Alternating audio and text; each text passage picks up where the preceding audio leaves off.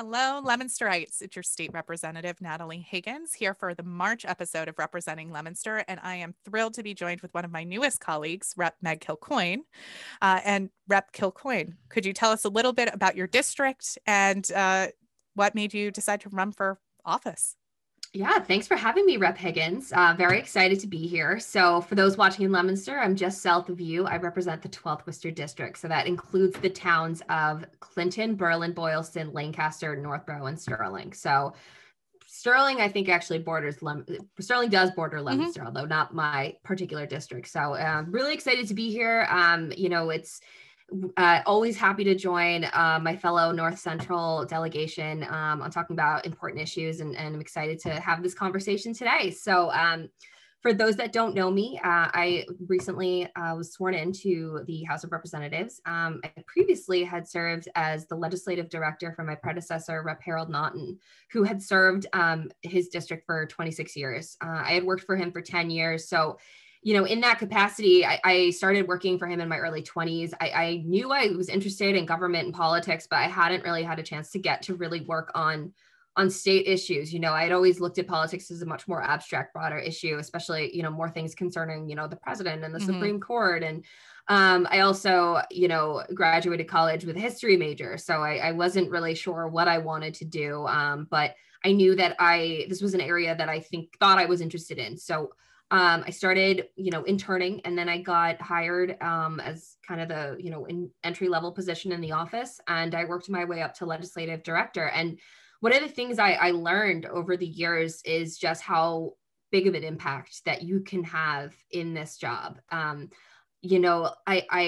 would work on budget issues, for example, and I learned how just changing one word or one number on a line item can make such a significant difference for countless families in the Commonwealth, not just in my district, but, all over the state. And I really began to, really love the work I did and really become passionate about it. And I had the fortune too, to get experience to work on issues that were both important to my district. So I worked on a lot of local stuff, a lot of local bills, but I also got to work on statewide policy. So I also was really in charge of a lot of the committee work we did. My predecessor, Representative Naughton, was also chair of public safety and homeland security. So in that capacity, I got to research a lot of really interesting subject matters. I got to be a part of helping craft a variety of legislation. I got to work with a lot of different representatives and really understand how collaborative this work is too. The two of us are two members of a body that's 160 in the House and 40 in the Senate. And, it's at the end of the day, we all have to sign off on one, when we sign a bill, we all have to vote on it, not on the same way, but it's, we all have to work together to get things done. And so for me, it's when the opportunity arose, when Representative Naughton decided he didn't want to seek re-election, I with his encouragement, decided to run myself. It wasn't really in my 5-year plan exactly, but this is when the moment occurred. And I think for me, what really made me feel passionate about taking on, running a campaign for state representative is, I hadn't actually held elected office before, but I knew that I had the experience and the skills to be able to effectively navigate not just, figuring out how to get resources for our communities, but also navigate this world and this pandemic. The way we do business for the last year has been really different than what we're all used to. So I was able to bring, I think, a level of experience that so far has actually served me well. And I think it absolutely has. Yeah. And I think that it resonated with a lot of people in the district too, that, people that knew me and kind of understood that this is a very unique time. And I think I was able to bring a level of assurance to people that, I don't know when the pandemic is going to be over. I don't know when back to normal is going to be, but at least, I'm not going to be totally lost when I get in there. I know how to help people get, access to services they need. I know how to write a bill, to file a bill. So it was a really rewarding experience. It was a very scary experience, but I'm just very grateful that, people were open to supporting to hearing me out on what I had to offer, and that I had the support of, my predecessor and my family and supporters. And it was quite a journey. And now we're sitting here, God, almost 11 months to the day I actually announced. And it's been a very exciting time. And, it's been a huge honor, even in the last, 2-3 months that the session has started. Mm-hmm. So I think that's kind of a brief synopsis of how I got to where I am now, or how I got here. So, well, I'm super thankful that the 12th Worcester District voters sent you to the legislature, because you are already proving to be an awesome partner for North Central Mass. And we talk about it a lot, and we talk a lot about this on the show, how important it is for us to work together. You mentioned it. We're one of 160.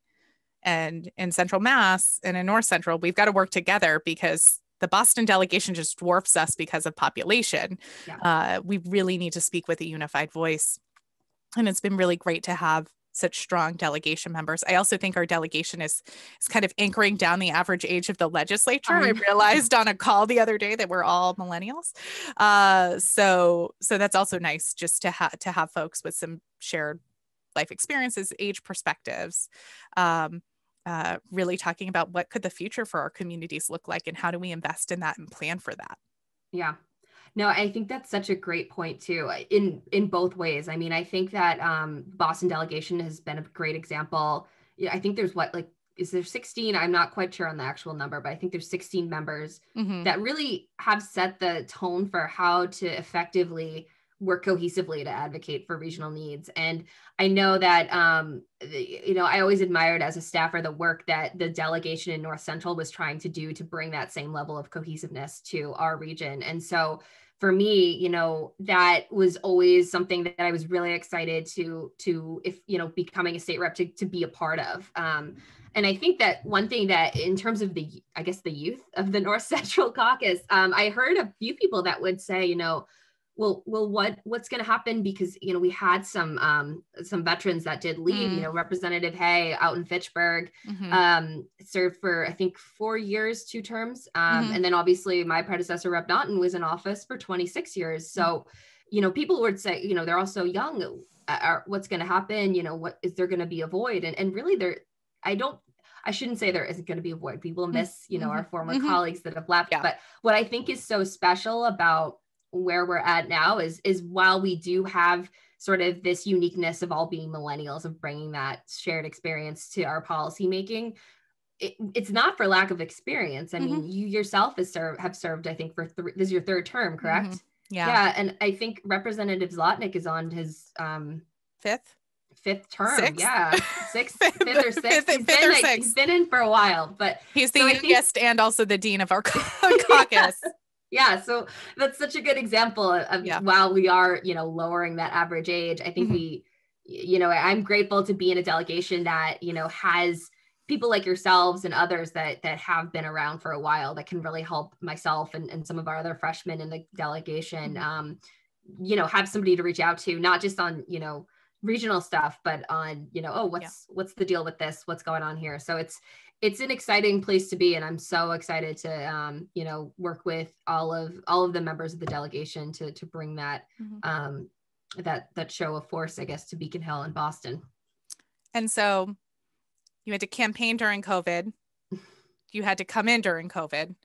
I guess 2 questions. How is it different being the elected official versus the staffer, just like generally? But I'm sure COVID adds a whole other layer into how you've had to transition those roles. And it was really interesting for me too, because after I won, I still had to work as a staffer for 2 months or so. The work didn't end after the election, and Representative Naughton still had 2 terms to go. And this wasn't a normal year either. Typically, as for those that don't know, the legislative cycle usually ends in July, and due to COVID, you guys were you literally were taking votes until 4 in the morning on the last day of session, into the new session almost. So it was certainly a unique time. And I remember the night before swearing in, I was feeling a little strange in that, I didn't have time to really think about the transition. I at one point I was watching session and I was like, I have to shut this off, because I have to be the rep tomorrow, and I can't be up till 4. And so Rep Nodden had to handle those last few hours on his own. But I was driving into Boston and it was so surreal. And I remember walking in the halls of the State House, and I was with some of my new colleagues, and they were getting hit with that feeling, where they were in the State House in the building. Some of them were in the building for the very first time in their lives. Yeah. But for me, I had walked these halls for 10 years. This was like, I knew this place. This is what I've worked in. Like it didn't feel that way to me until the moment I walked in the chamber in the House of Representatives. And I remember this moment of the court officer handing me that pin, the House of Representative pins. He said, "Hello, Representative, welcome." And I looked up and I saw my name on the wall. And I that's when it really hit me that I was the rep now, that I wasn't in that building as a staffer on behalf of somebody else. I wasn't, I was walking around and I had to kind of, like, as a staffer, I guess you always want to show a level of respect and deference to elected officials. And suddenly I was able to call people that I'd always called, "Oh, Mr. Chair, Madam Chair, Rep." I could call them by their names. And I kind of was overwhelmed with emotion at that moment, because it all the work that had gone into it for months and a year came down to that moment. And just really truly feeling like it was the start of a new era, that like I wasn't going to have to ask for somebody's permission before, taking action on some sort of legislation or vetting it or not signing my name to it. It was my name now. Like I was the one making the decisions. And that was a really, I think, important and meaningful moment for me. And I think for my colleagues as well. So I was very grateful that despite the pandemic, the speaker figured out a way to allow us to have that moment in the chamber, that we didn't do it via Zoom. I think if it had gone via Zoom, and that would have, if the safety called for it, that would have been, we would have had to do it that way. But it would have, I think, created a little bit of a strange feeling where you're sort of in your own little world and you're like, "Oh, I guess I'm the rep now." So that, I think, is when it really was emotionally like hit me that I was the rep. And then, again, like it was almost such a strange day, because that actually was the same day as the Capitol tax as well. So, we didn't have time to really even kind of think about what it meant for us, because our democracy was literally under attack. And then the next day, I was really grateful that I actually, my legislative aide is somebody I worked with on Representative Notton's staff, and he had a lot of experience doing constituent work. So we kind of were dealing with this, national crisis, and we were still in our COVID crisis, where we, are dealing with a lot of unemployment cases, trying to help people navigate that. And we were able to kind of transition a lot of existing cases into our own. And it was sort of, you were just on the ground. Literally, we were having to hit the ground running, where it's, we had the ceremonial moment, but the work literally started, hours after. And it's been a little bit of, I think, a sprint ever since, but there was some, there was some deadlines that were pushed back that did help, I think, a little bit, give us more of a chance to kind of breathe and let us get used to it. The filing deadline and co-sponsorship deadlines have changed. So I think that's really been really beneficial in helping us both kind of get used to things and having more time to really look at look at our own legislation, and then look at legislation we want to work on as well. Yeah, I think we've talked about it in the past, but typically you have kind of a week or two to file your bills at the beginning of session. But honestly, less for us as electeds and more for the House Counsel and the clerk staff. They had to still wrap up the last session, which was going until 4:30 in the morning. Yep. So they needed some extra time. So that bought us some more time to be able to work on our legislation, better legislation. We got a whole extra month. And co-sponsorships, typically after we file our bills, we have 2 weeks to kind of rush through co-sponsorships. 6,400 bills were filed. And that's a really tough task, especially for new reps, to kind of sift through all of that legislation and make that judgment call. Like, do I put my name on this? And so that has been extended until mid-February, or when bills get reported out of committee, at which point, like, the bill's moving, and that's a great thing. And so for constituents who are still waiting for either of us to respond to your bill co-sponsorship requests, we're working through them. Yes, quickly yes, as that possible. is. But I will say I have a few hundred emails sitting in a folder being like, I need to go through these and vet these, Same. just because unemployment emails, health insurance, SNAP benefits, food stamps, like all vaccination access, all of these other emails that honestly are just more urgent without that pressing timeline of Right. co-sponsorship.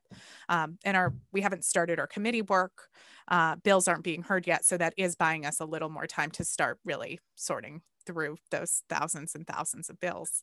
Yeah. And it helps to, and I'm in the same boat where, those that are watching constituents, we have your emails, we have a little chart, we are going through them as quickly as we can. But it's important for me too, to try to, especially as a freshman legislator, take time to read through, especially bills and policies I'm not familiar with. Right. Just to make sure, you always want to make sure you're signing your name to something that you understand and you support and are able to, speak to. So having this extra time is really helpful with that, because it's certainly when you have a week, sometimes you just need you're trying to sift through so many requests that I'm really just grateful to have a little bit more breathing room when it comes to this process. So. And so you spent the last decade really digging into public safety bills, which are intense and many really high profile bills, but you're assigned to a number of committees now. Yes. as a House member. So tell me a little bit about the bills, the committees that you're on, and what you're excited about working on.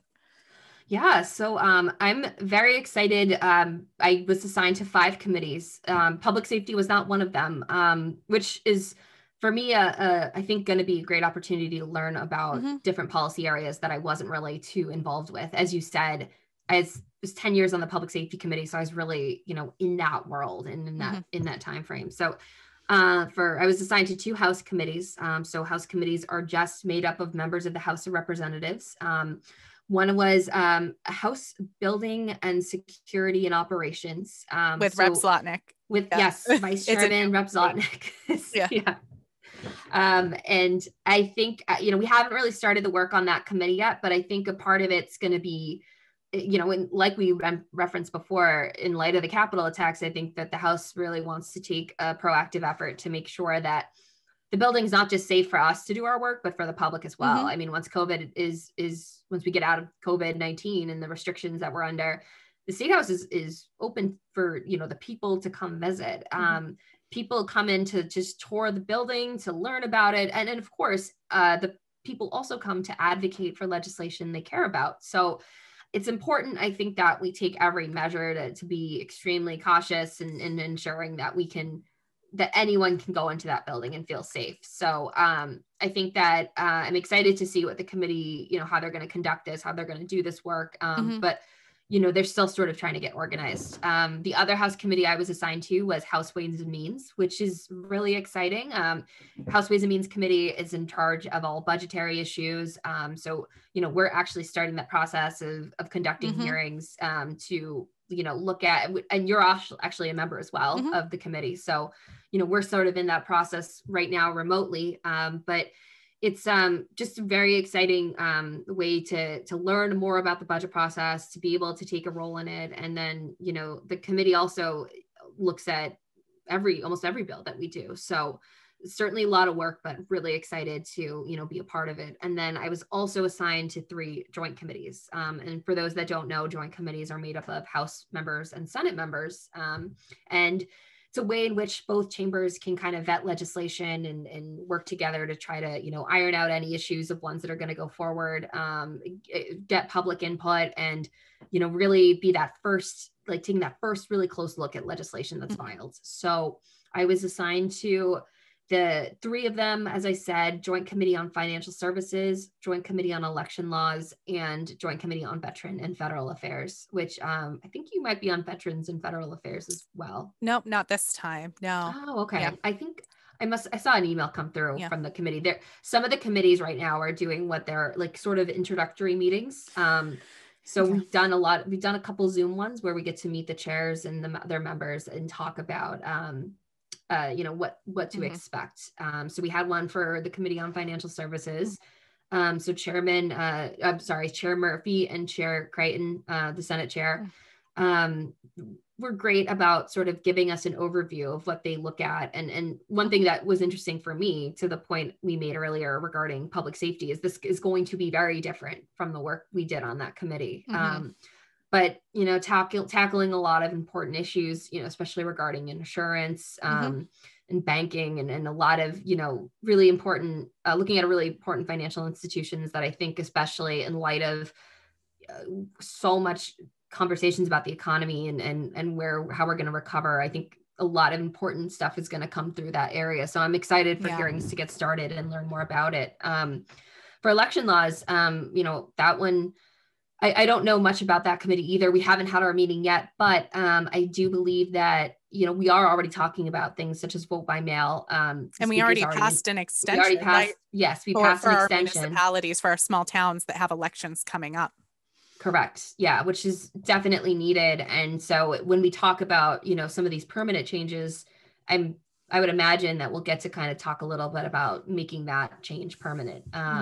And of course, just a variety of, there's so much talk about the ways in which we conducted our elections this year that I think it's going to be an exciting committee to be on. And then for veterans and federal affairs, in my previous work as legislative director, my predecessor was a veteran. And so I got to work on a lot of veteran policy issues. And so I'm very excited to be able to continue that work in the capacity of state rep. The House especially has always been, I think, at least when I was as a staffer, I've always seen how the House has taken a lead on making sure we provide our veterans, with generous benefits. In fact, we're one of the best states in the country in terms of how we treat our veterans and how we make sure they're supported. So I think that, you know, I hope we continue doing that. And I'm excited to be a part of that process as well.